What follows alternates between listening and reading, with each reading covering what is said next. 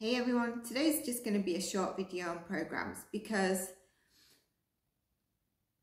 I feel like in terms of, not only I see it clearly that on social media and in terms of programs, they seem to be very glamorized and fancy, and they make you want to hop from one program to another program to an online coach to another online coach because something's been tweaked and something looks more fancy, or an exercise looks more, oh my God, it's targeting more than the basic exercise, whatever it is.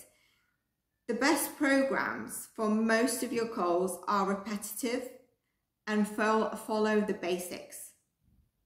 They focus on the basics, and then you will find the coach that has some exercise and some techniques that better target certain muscle groups of what would be your goal. But those exercises and the whole program cannot only be on that specific particular exercise and technique, because you need to remain balanced in all your foundations. So one classic example is people that train legs, and this is very common in men. Women, I'd say I've seen the women that come to the gym that train their glutes only and forget their upper body.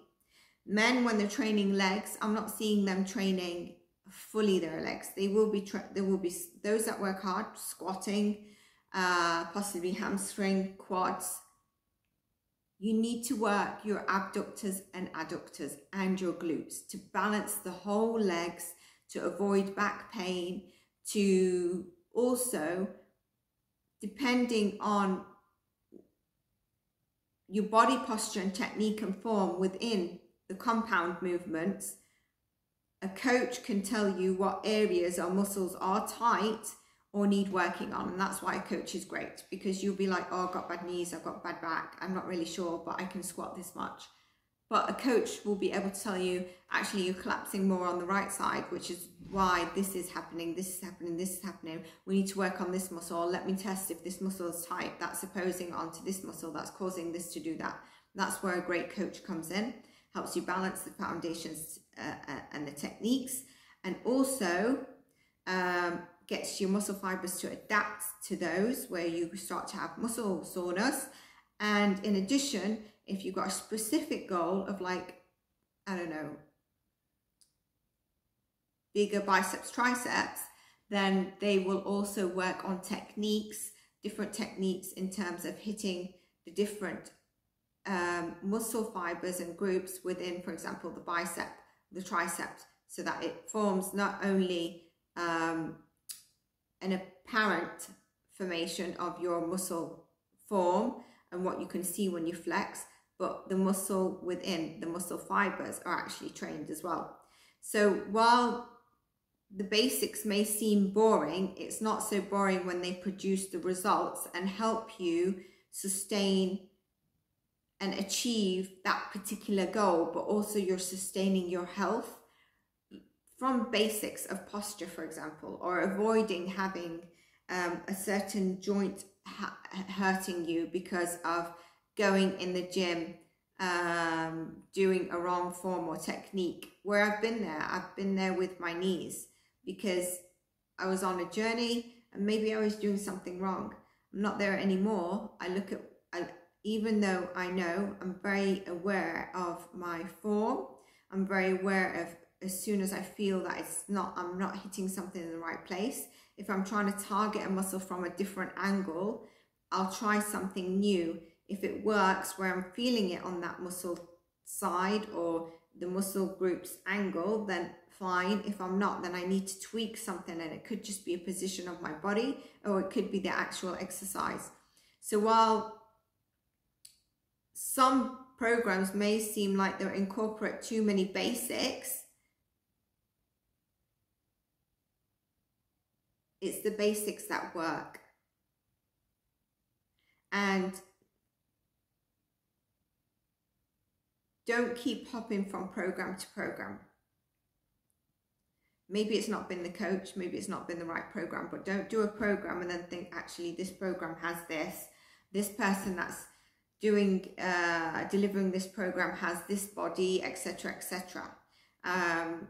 When you keep bouncing around the different programs every week or different online things, it's hard to get good at the things that you're trying to learn.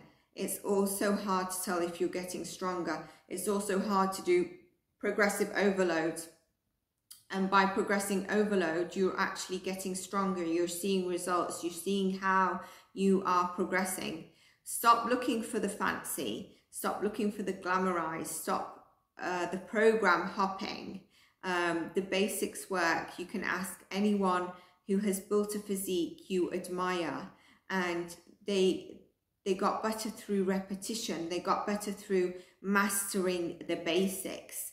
And that's why also never sort of feel if someone is not using weights but using isometric holds that you cannot achieve certain goals. Stick with a training program for at least 4 to 8 weeks before changing things up. The idea that you need to change things up for every week for the muscle confusion needs to be put away. I don't know where the hell that come from.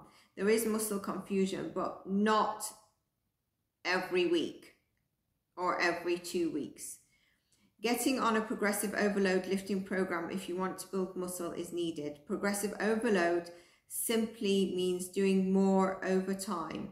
It's not only adding weight, to be clear, by the way, and adding reps, improving form, technique, isolation holds, getting more range of motion, utilizing appropriate rest periods, better exercise selections, all are forms of progress as well.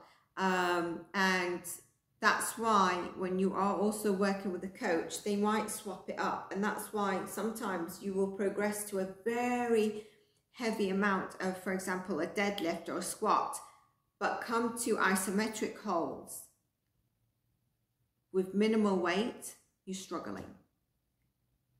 So I just really wanted to put that out there. I hope you enjoyed this. I hope it put some dots on there. If you've got any questions for me, put them in the comment box. Please like, subscribe, and I'll see you in the next video. Take care of yourselves.